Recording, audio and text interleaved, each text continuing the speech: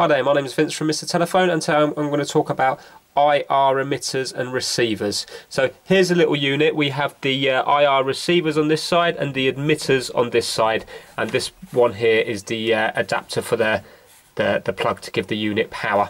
Now an emitter is what you would place on your piece of equipment, and you would put the receivers on your TV. So for example, you would use this if you had, like in the example here, if you had all your equipment under the stairs and your TVs are all dotted around the house. Now these units here normally come with, the leads might be 5 or 10 meters, but they're never enough to get back to under the stairs. Also the wires are quite fragile, so you wouldn't really want to be running them under the floorboards and under the carpet. So what I've done here is I've actually run it all down my network wiring, so my Cat5e network wiring. So basically you've got your emitters here. This is a Virgin Media set-top box. Now I've had to put 2 on here because I couldn't quite get the exact points for this pushes out the signal. I couldn't exactly find it, so I've used 2 of them, and it works perfectly. So basically the emitters go over here into here, and now on the receiver side, if your pieces of if your TVs were right next to this,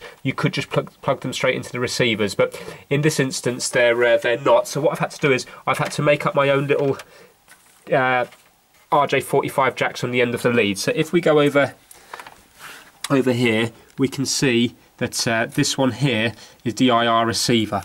So if I unplug that, you can have a look. All I've done is I've cut the wires off, and I've put the ring and the tip to pins 4 and 5. Hopefully you can see that.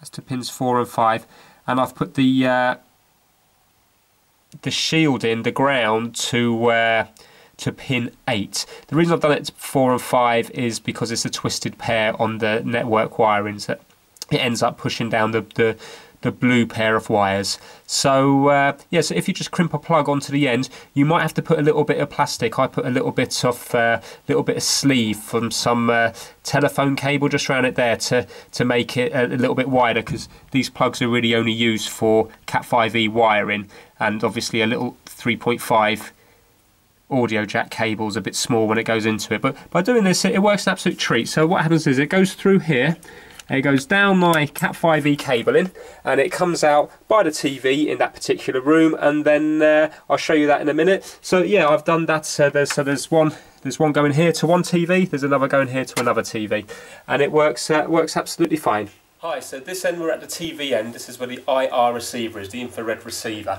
Now it's a mirror image of what you've just seen under the stairs. So I've plugged it into my network wiring here, and I've made up this little lead. So I bought myself a 3.5 stereo jack, and I've crimped on an RJ45 plug onto the end, again using pins 4 and 5, and I've put the sleeve, the ground, on pin 8. So exactly the same as what you've just seen under the stairs, but this one has a socket on the end and not a plug.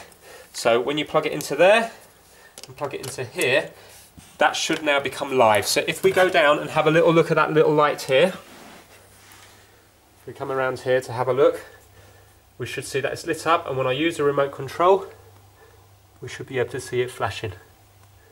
There we go, so we can see the little red light flashing. And that's it.